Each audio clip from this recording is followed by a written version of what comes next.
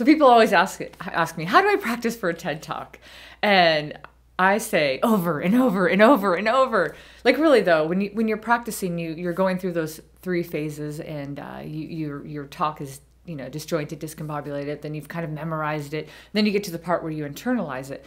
But what you really need to do is you need to practice it in different ways. So you need to practice it in front of live audiences for sure. When you get to a point where you think that you have it, go in front of live audiences.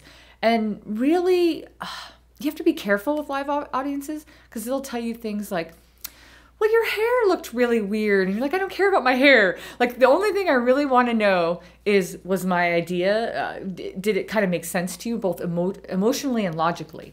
Emotionally, did it kind of connect with you? And logically, did it make sense? So when you're practicing, a couple things I like to do: add some physical aspect to your practice, like take a walk, go jogging, run. You got to add this kind of thing because it helps to make the connections in your brain. Do it in the shower, do it in the car. When we get towards the end of our preparation, what I have people do when they're practicing too is I have them, when they get to a certain point, I have them stop giving their presentation out loud, their talk out loud, and only give it in their head.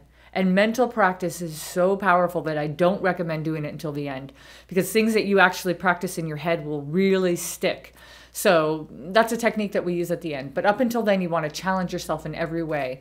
Give it with distractions. Turn the radio on. Try to give it over the radio, but you have to give it over and over and over again. So you get to that point where you're moving out of memorizing it and having that blank stare, like you're looking at the audience and you're looking right through them, to where you're 100% present and there, and you can have an amazing conversation about your idea.